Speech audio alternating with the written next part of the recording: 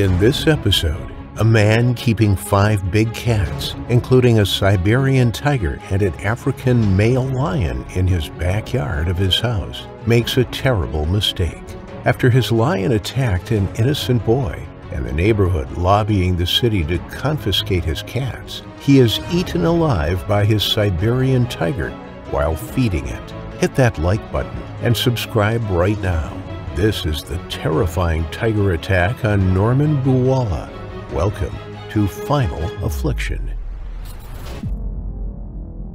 Today we look at the very preventable death of 66-year-old Norman Buwalda. And even though this happened in 2012, this case actually started 10 years earlier in 2004. You see, Norman had a liking for exotic cats. The bigger and more vicious, the better. He lived in a quiet Ontario neighborhood where nothing exciting ever happened. Kids still played out on the streets. School buses arrived every morning to pick children up for school, and the older residents walked their dogs in the evening. But in that sleepy neighborhood, Norman kept no less than 5 big cats on his property. Among them were a massive 650-pound Siberian tiger, a young male African lion, a cougar, and 2 other wild cats that were never identified. Even though Norman kept their cages well maintained and his safety protocols mirrored those used in zoos, the neighbors were understandably uncomfortable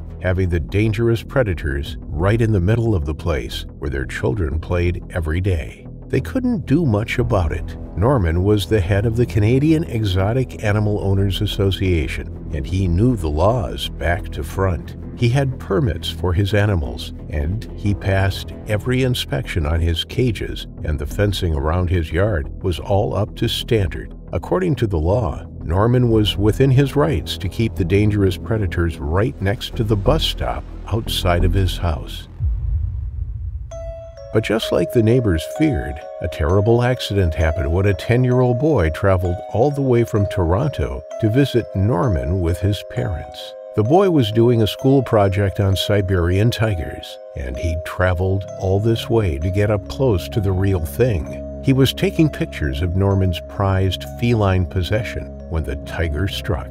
The poor lad had gotten right up close to the cat's enclosure when the animal lashed out and its claws raked the boy's face and neck right through the fence. The boy survived, but only barely. The lacerations on his neck were millimeters away from his main artery, just a hair to the left, and he'd have bled out in seconds. His face was left terribly scarred, and no amount of surgery was ever able to fix his now permanently crooked smile.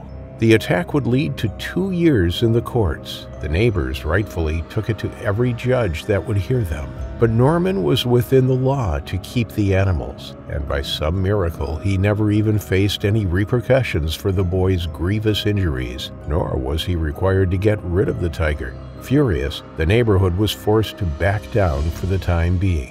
If Norman's cages were up to standard and he kept passing inspections, there just wasn't anything they could do about it.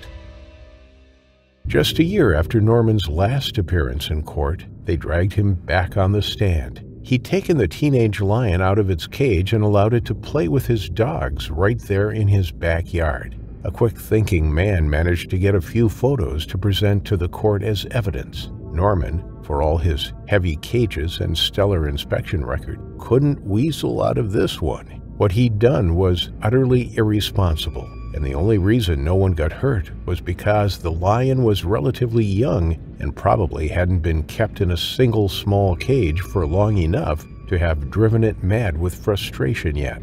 This was enough for the courts to force Norman to rehome the lion, cougar, and the other 3 cats on his property. But somehow, Norman managed to keep the Siberian tiger in his possession yet again. The neighbors were still fighting to change the laws in Ontario to prohibit dangerous animals from being kept on residential properties, hoping to finally be rid of the animal that had proven once before that it was perfectly capable of attacking a human being. But Norman fought them for another 2 years, all the way up to May 19th, 2012.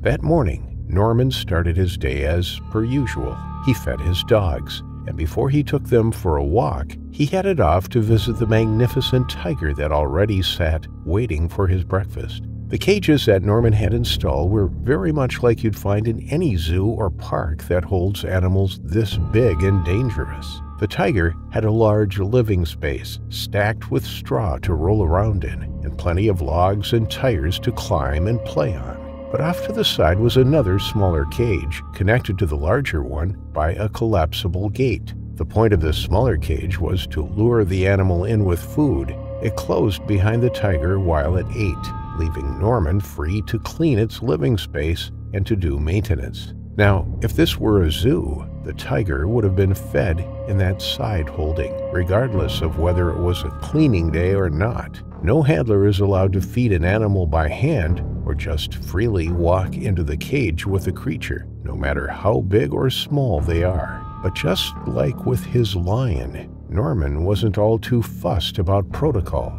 He'd convinced himself that the tiger was tame, just like he believed the lion was when he allowed it to run around his yard. So holding a bowl full of raw elk meat, he walked into the cage, latched the door behind him, and placed the bowl in front of the hungry tiger. But then he did what no man should ever do in the presence of a predatory cat. On his way out, he turned his back on the creature. Even with the food in front of it, it just couldn't resist its natural instinct to go for the warm, living prey instead. The attack would have been quick. Norman, with no place to run, already on the older side at 66 years old, just didn't stand a chance. When the animal bit into Norman's neck, it didn't just tear out his throat, it nearly decapitated him. The predator, now with a fresh kill at its disposal, forgot all about the chunks of elk behind it and focused on eating Norman instead. For 2 hours it devoured him in peace before Norman's cousin, who just happened to come around for an unannounced visit, came upon the grisly scene. By that time, there wasn't much left of Norman to remove from the cage. Everything between his feet and chest were already consumed, and the tiger's blood-stained snout was enough to send Norman's cousin into hysteria. She went into such a state of shock that she required 3 nights in the psych ward under sedation after the discovery. The only 2 positive things that could be taken from this horrible event was that Norman remembered to at least latch the gate shut behind him, or the animal would have certainly made its way out into the neighborhood. And secondly, the neighbors were finally vindicated, even if it was thanks to the rather morbid death of the very man that gave them so many sleepless nights.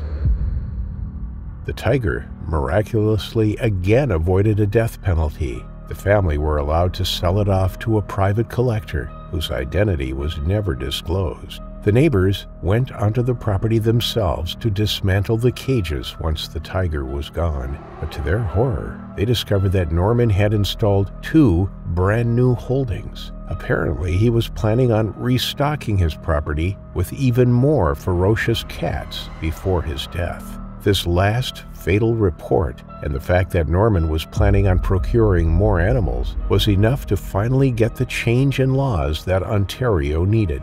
That's not to say that private owners can't keep vicious animals on their properties anymore, but they can't be kept in residential areas, and the procedures to obtain licensing to keep them have become so strict that it's almost too much of a hassle to even bother to try getting approved. On this channel, we never celebrate the death of another human being, no matter how irresponsible they were. But at least some good came out of the horrible ordeal. No lions, tigers, bears, or even venomous snakes can pose a threat to the residents of Ontario ever again, and will never bring another person like Norman Buwalda to their terrifying final affliction.